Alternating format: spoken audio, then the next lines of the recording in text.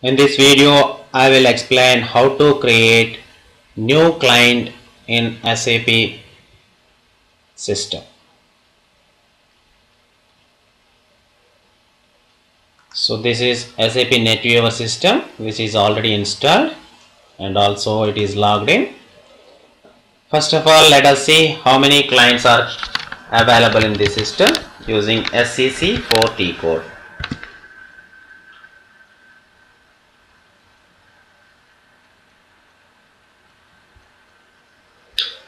So these are all the clients available in the system. These three clients are default clients, that is 000, 001, 066. So let us create new client in the system. To create new client, first of all you have to click on display change push button from the application toolbar. And this particular table is cross client. That means this table can be accessed from any of the client within this SAP system. So that is the information box. Click on continue. Now you will get an option with new entries in the application toolbar. Click on new entries and type the new client number here. So you can type any number up to 999. So let us type 999. That is the last number of the client in the SAP system. And you can put some description like this, customizing. And you can assign the city name like this, and logical system can be assigned later. So in this particular video I am going to show you how to create a client in the SAP system.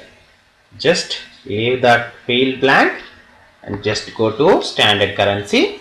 Standard currency is INR within India.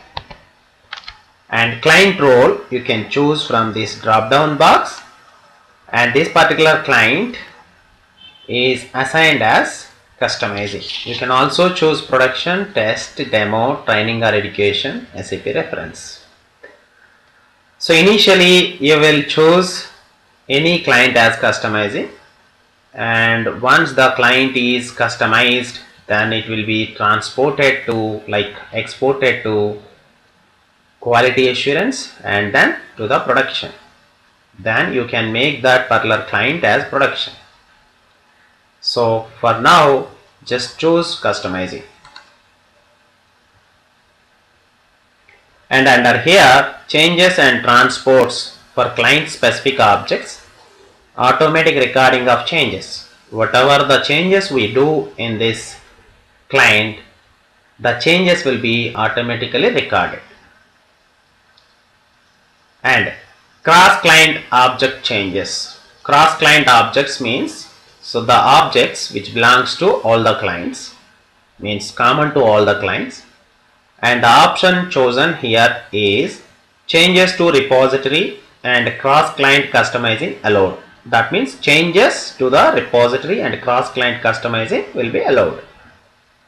And protection, client copier and comparison tool, production level 0, no restriction. That is the default value. Just accept the defaults and continue with the client creation. And CAT, CATT and ECAT restrictions. ECAT and CAT not allowed. That means you can't use this particular client for testing purpose. Okay, once you choose all these options and all the default options you accept, and click on the save button from the standard toolbar within the SAP system. Click on save. So with this step the client has been created. Okay, if you go back and look at the client information using SCC4 again, you can view all the clients within the SAP system available. So these are all the clients available. Even you can also view this particular table using data browser, that means table browser.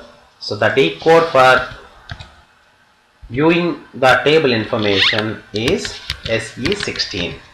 So using SE16 you can browse the table. The table name of these clients is T000.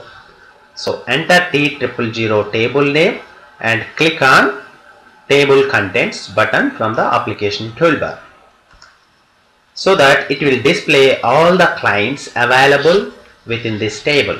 Whatever the information we have seen when we entered SEC4, same information will be shown within this particular table.